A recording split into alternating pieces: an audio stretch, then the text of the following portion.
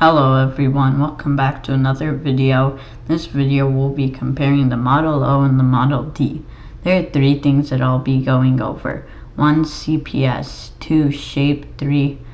Weight. Let's get into the video. 1. The CPS. The Model D is curved, which makes it harder to drag click and butterfly click on it. With the Model O, it is symmetrical, so any clicking method works easily on the Model O. The Model O wins that one. 2. Shape.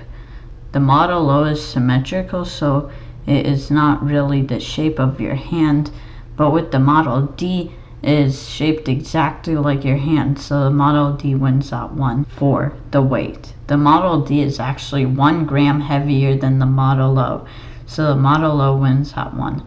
Before I finish the video, I just wanted to say the Model D is also a really good mouse, and it can be good for some people. I hope you enjoyed the video, and I'll see you next time.